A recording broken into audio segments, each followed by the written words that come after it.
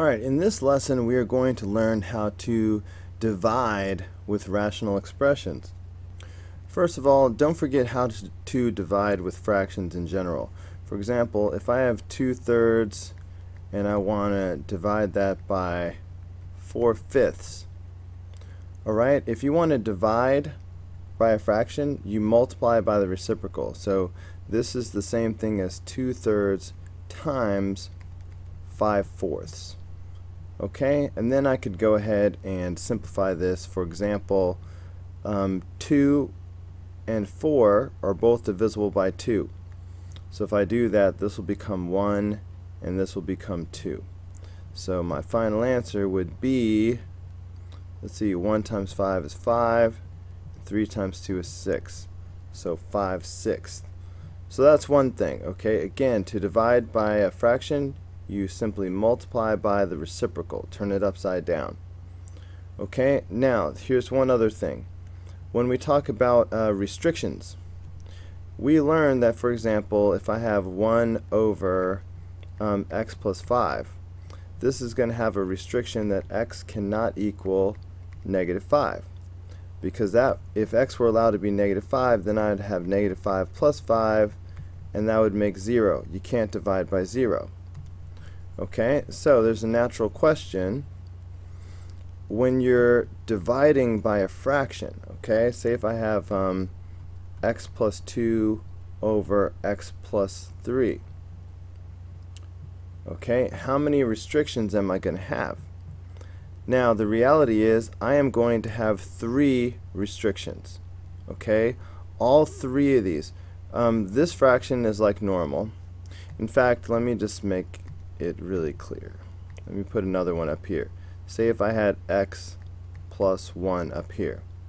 Still, I'm going to have 3 restrictions. Okay, this is going to give me a restriction. This is going to give me a restriction. But also this is going to give me a restriction. Okay, the only thing that's not going to give me a restriction is the x plus 1. So obviously this will be a restriction because it's a denominator. You can't divide by 0. So x plus 5 cannot equal 0. That means x cannot equal -5. So I'll have a restriction there. Clearly x plus 3 cannot be 0 because it is also a denominator. Okay, so that means x cannot equal -3. Now, the reason why this can't be 0 is because if this were 0, okay, then I would have, just rewrite this for a second, then I'd have x plus 1 over x plus 5 divided by 0 over x plus 3. Okay, now 0 divided by anything is 0. Okay, so that means this whole thing is going to be 0. So then I'd have x plus 1 over x plus 5 divided by 0. Okay, because it doesn't matter what's down here. I could put a 2 or a 5. 0 divided by whatever's down here is going to give me 0. But then I'm back to a problem. You can't divide by 0. Okay, so this when you're dividing, neither the numerator nor the denominator can be 0. Okay, so again, when you're dividing, neither one of these two is allowed to be 0. So I'm going to have an additional restriction that you're not used to, that x cannot be -2. Okay, so that's the main thing I need to point out. X can be -1, that's not a problem. All of this other stuff is forbidden. Alright, let's get back to the actual problem now. So, problem number 1. We are going to multiply by the reciprocal.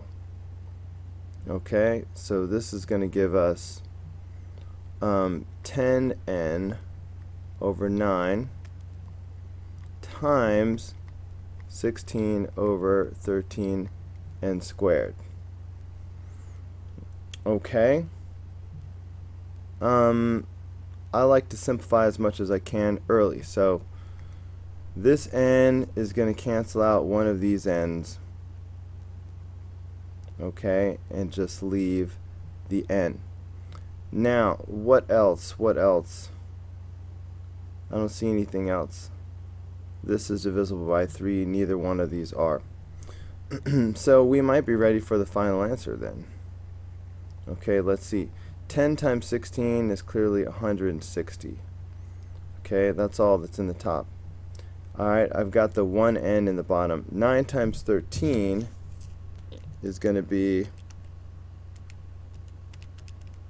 117. So I will have 117, and don't forget your one n in the bottom. So this is the simplified answer. And now the restrictions. N cannot equal 0. Okay, remember, when you're dividing, neither the numerator nor the denominator can be 0. Alright, if n were 0, this would be 0. That would make this whole thing 0. And you can't divide by 0, so that's a problem. Whoops, meant to erase. Okay, so n cannot be 0. Alright, number 3. Multiply by the reciprocal.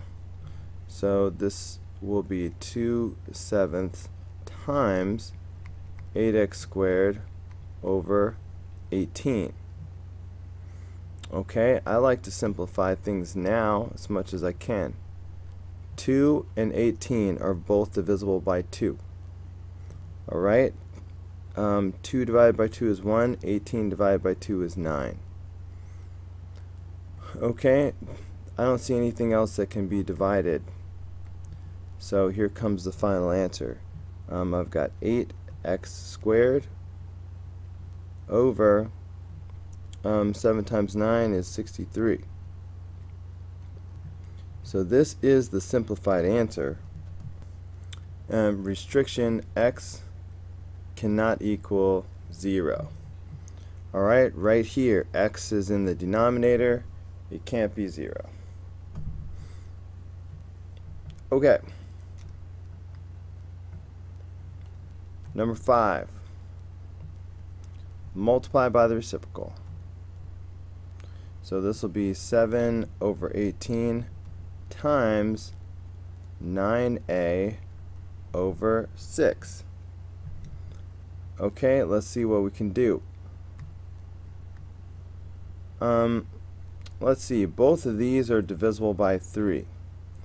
Okay, so that's going to be 3 and 2. Okay, anything else? Yeah, but you know, I'm going to clean this up a little bit first. So far that gives me, we slide on over here. So that gives me, so I have 7 over 18 still times 3a over 2. Okay, remember, treat this like it's one fraction. Alright, anything that's high and low can be reduced even if they're not in the same fraction.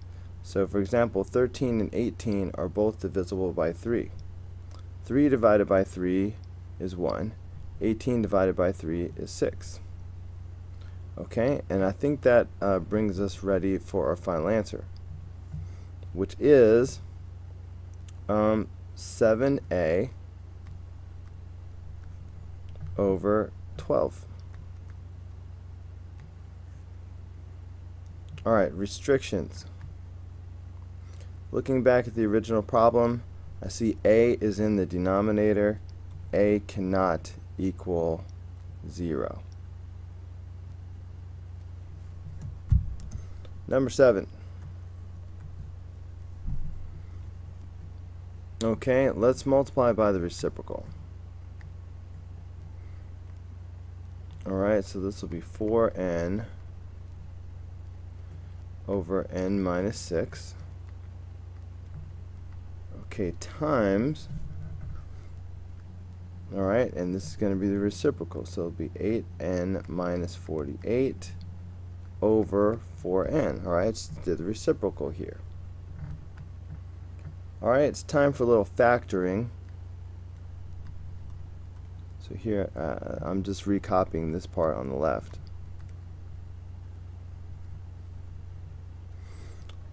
Okay, 8 is a common factor, so I could pull out that 8. Alright, so that's going to leave n minus 6. Okay, and I'm just bringing down the 4n. Now it's time to cancel things.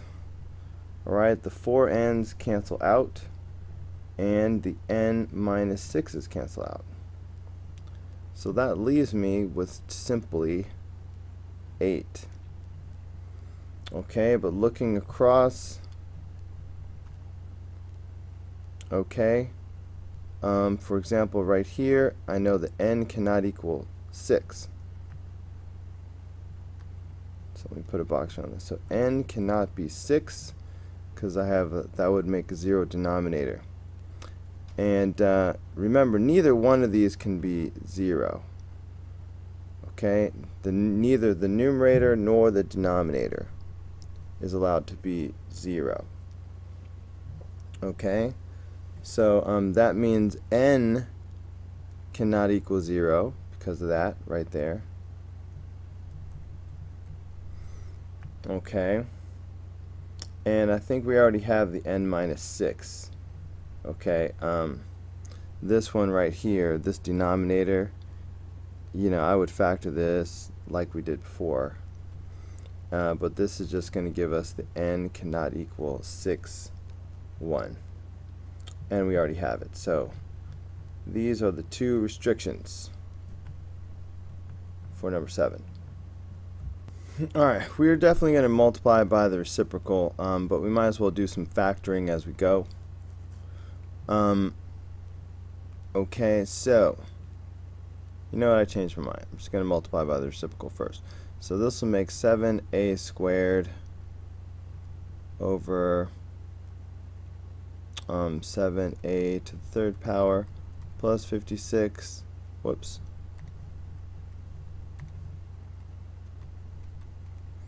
times a squared plus 7a minus 8 over 2. Okay, multiplying by the reciprocal. Now let's factor some stuff. Okay, I feel like changing colors though. So I've got 7a squared over GCF here. 7a squared is the GCF, so I'll pull out 7a squared. That's going to leave behind a plus 8. Okay, I just did the GCF there. Now here, this one, I'm looking at this trinomial. I'm betting it factors as a binomial times a binomial. So I'm thinking 8 times 1, positive 8, negative 1.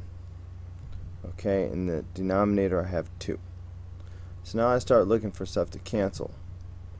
Okay, the a plus 8 and the a plus 8. Alright, the a squares, the 7s. Okay, what does that leave behind? So this entire thing is gone. So that just leaves a minus 1 over 2. Now, time for the restrictions. Okay, from the first fraction, a cannot equal negative 8. Alright, you can see that right here. Also, I have a restriction from that a squared. A can't be 0, and a can't be negative 8. Okay, so a cannot equal 0. A cannot equal negative 8. Okay, now remember, this fraction over here came from this fraction right here. So neither the numerator or the denominator is allowed to be 0.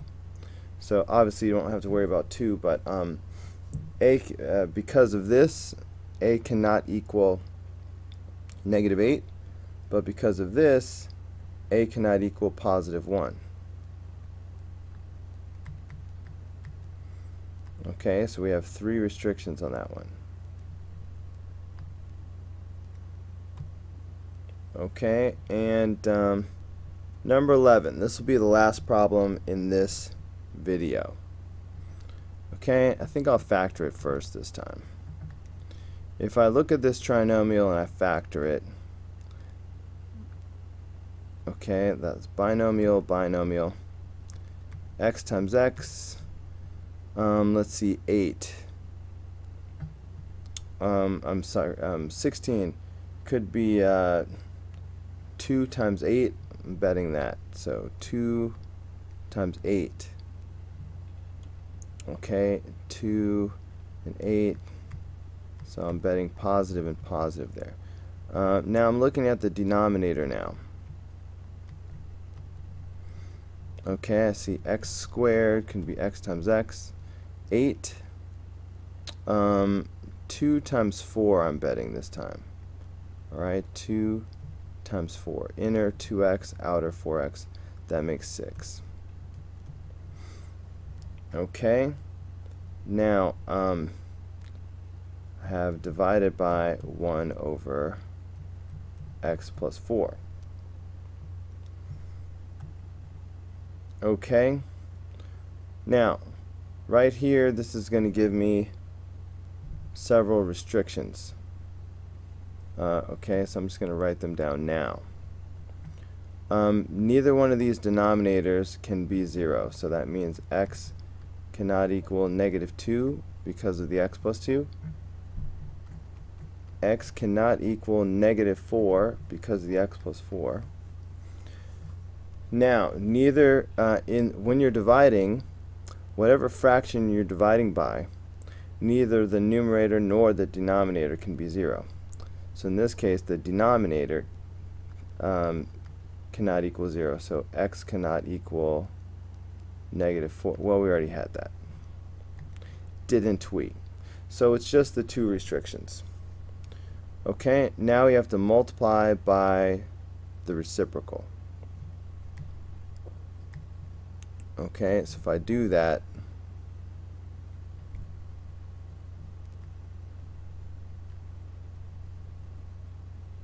okay, I might as well cancel these out now. There's really no need to be waiting on that. Alright, so over here now I have x plus 8 over x plus 4. And this is going to become the reciprocal, so it would be like x plus 4 over 1. Now that I have x plus 4's like high and low, I can cancel those out. So that's just going to leave x plus 8. Okay, and don't forget the restrictions that you already wrote down. So really it's just x plus 8 now.